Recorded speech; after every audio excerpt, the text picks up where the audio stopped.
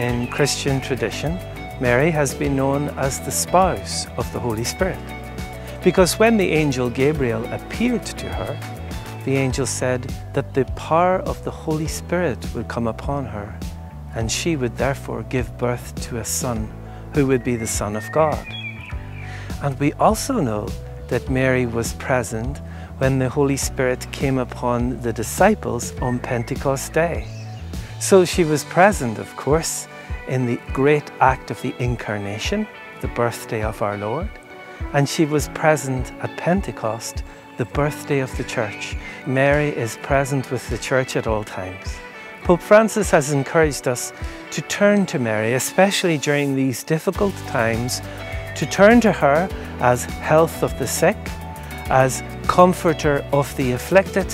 We turn to her again as spouse of the Holy Spirit and as Our Lady, Queen of Ireland. God bless you all.